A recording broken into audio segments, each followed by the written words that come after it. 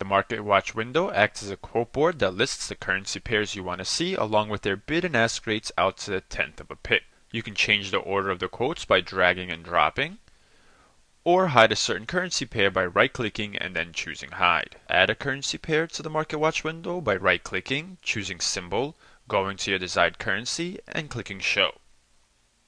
Now the pair shows up on the list. You can save a list of symbols that you set up the way you want by right-clicking and using the Sets feature. Also, if you wanted, you can right-click and choose High-Low in order to see the high-low for that currency pair for that trading session. By dragging a particular quote into the charts area, you will bring up a new chart window. Also, you can right-click on a currency pair and choose New Order to place a market order. You could do this also by double-clicking on a currency pair.